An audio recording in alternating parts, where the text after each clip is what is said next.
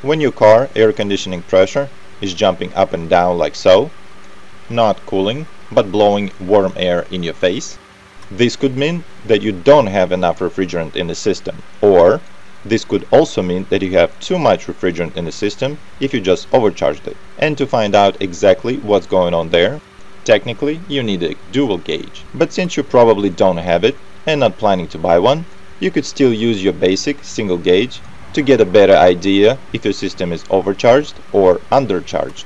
And for that you will need to know your outdoor temperature.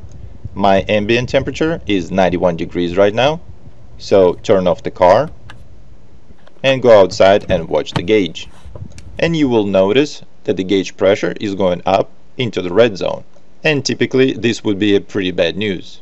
But since your car is in off position, this is normal equalization process between the low and the high side. Just wait for a few minutes until the pressure stops going up.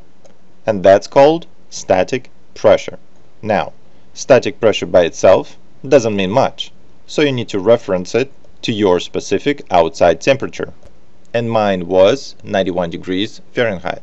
And now we can compare the outdoor temperature and the static pressure inside the system.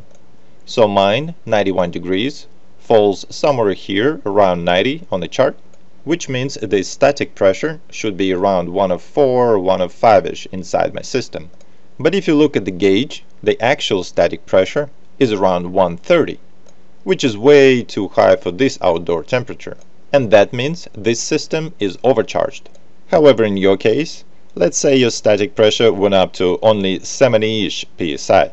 This indicates that the static pressure is too low for this outdoor temperature and needs to be charged up.